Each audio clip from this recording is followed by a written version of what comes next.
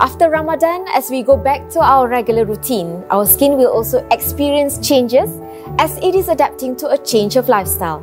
However, our skin may continue to become dry, dehydrated and dull. Many of us also develop persistent dry and chapped lips. Some of us developed acne breakouts, probably due to poor sleeping and eating habit during this time.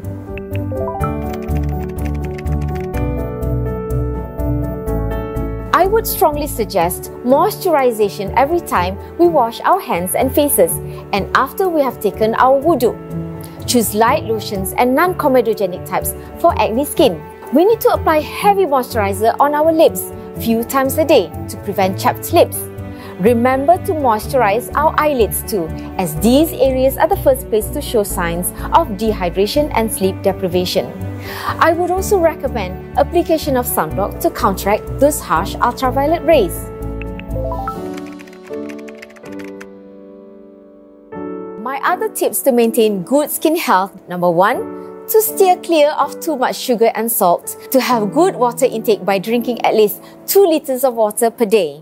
And also to use gentle cleanser that is soap and fragrance free and pH balanced. And finally, to get enough sleep.